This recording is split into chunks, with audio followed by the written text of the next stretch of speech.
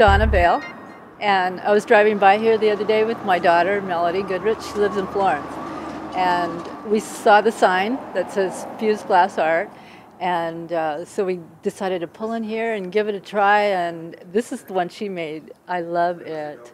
It has so much character, but we've never done this before, and it was so fun. I mean, we're just laughing through the whole thing.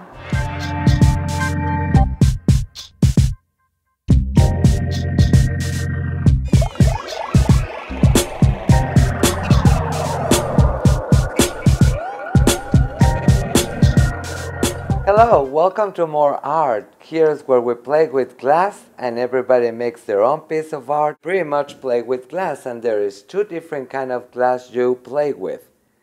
One is solid like a wall, and the another one is translucent like a window.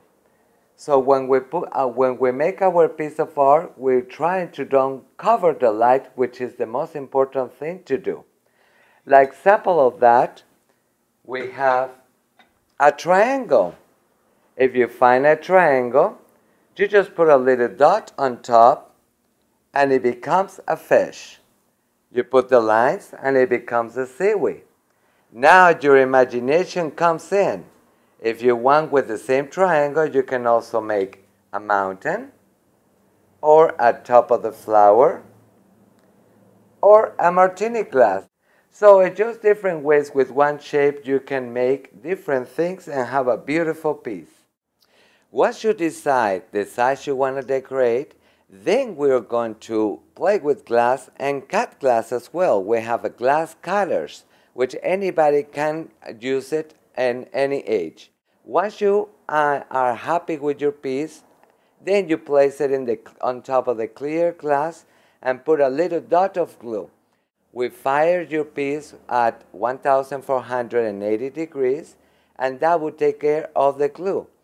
And your piece will be nice and shiny by the time you pick them up.